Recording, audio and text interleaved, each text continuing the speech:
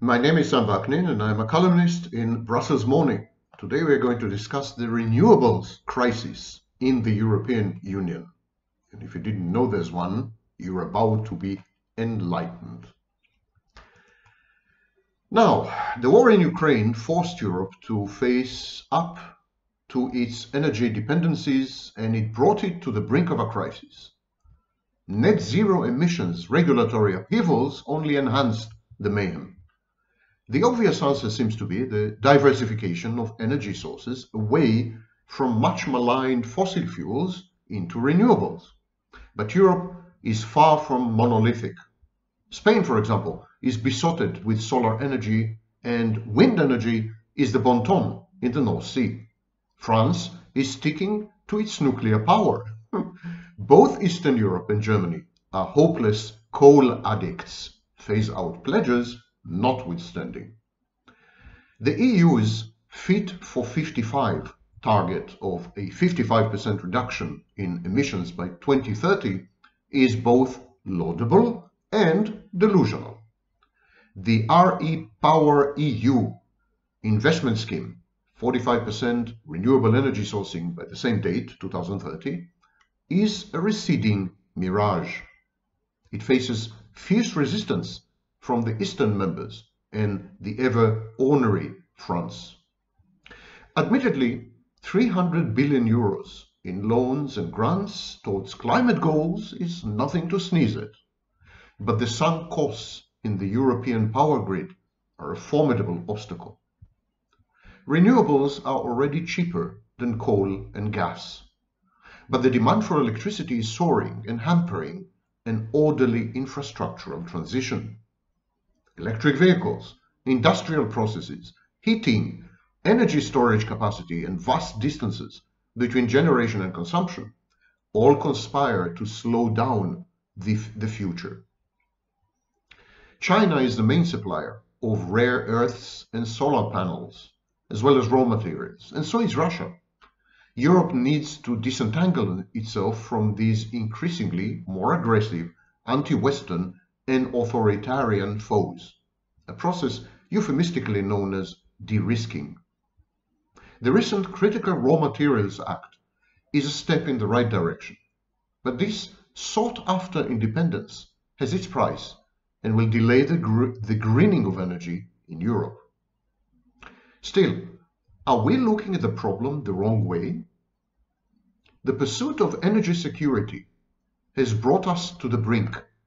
It is directly responsible for numerous wars, big and small, for unprecedented environmental degradation, for global financial imbalances and meltdowns, for growing income disparities, and for ubiquitous, unsustainable development. It is energy insecurity that we should seek, not energy security. The uncertainty incumbent in phenomena such as peak oil or in the preponderance of hydrocarbon fuels in failed states, this uncertainty fosters innovation. The more insecure we get, the more we invest in the recycling of energy-rich products. The more substitutes we find for energy-intensive foods, the more we conserve energy and the more we switch to alternative energy. The more we encourage international collaboration, and the more we optimize energy outputs per unit of fuel input. All this is brought on by uncertainty, not by certainty. A world in which energy, of whatever source, is abundant and predictably available would suffer from entropy, both physical and mental. The vast majority of human efforts revolve around the need to deploy our meager resources wisely. Energy also serves as a geopolitical organizing principle and a disciplinary rod. Countries which waste energy and the money it takes to buy it, countries which pollute and conflict with energy suppliers, they end up facing diverse crises, both domestic and foreign. Profligacy is punished precisely because energy is insecure. Energy scarcity and precariousness thus serve a global regulatory mechanism. But the obsession with energy security is only one example of the almost religious belief in scarcity. The quest for alternative non-fossil fuel energy sources is driven by two misconceptions. Number one, the mistaken belief in peak oil, that we are nearing the complete depletion and exhaustion of economically extractable oil reserves. And number two, that market mechanisms cannot be trusted to provide adequate and timely responses to energy needs. In other words, that markets are prone to failure. At the end of the 19th century, books and pamphlets were written about peak coal. People and governments panicked. What would satisfy the swelling demand for energy? Apocalyptic thinking was rampant. And then, of course, came oil. At first, no one knew what to do with the sticky, noxious, and occasionally flammable substance. Gradually, petroleum became our energetic mainstay and gave rise to entire industries, petrochemicals and automotive, to mention but two of them. History will repeat itself. The next major source of energy is very unlikely to be hatched up in a laboratory. It will be found fortuitously and serendipitously. It will shock and surprise pundits and laymen alike, and it will amply cater to all our foreseeable needs. It is also likely to be greener than carbon-based fuels. More generally, the market can take care of itself. Energy does not have the characteristics of a public good, and therefore is rarely subject to market breakdowns and unalleviated scarcity. Energy prices have proven themselves to be a sagacious regulator and perspicacious invisible hand and allocator. Until this holy grail, the next major source of energy, reveals itself, we are likely to increase the shares of nuclear and wind sources in our energy consumption pie.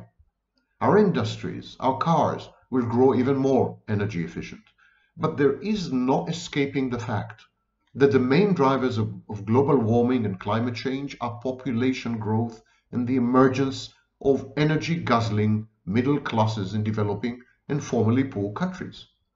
These are irreversible economic processes, and they are only at their inception. Global warming will therefore continue apace, no matter which sources of energy we deploy.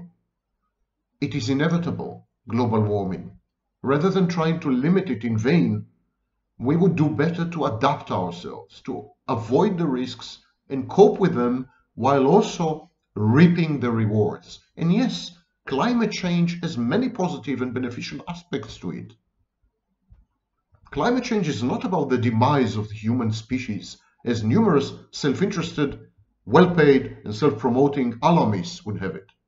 Climate change is about the global redistribution and reallocation of economic resources. No wonder the losers are sore and hysterical. It is time to consider the winners too, and hear out their hitherto muted voices. Alternative energy is nice and all, but it is rather besides the point, and it misses both the big picture and the trends that will make a difference in this century and the next.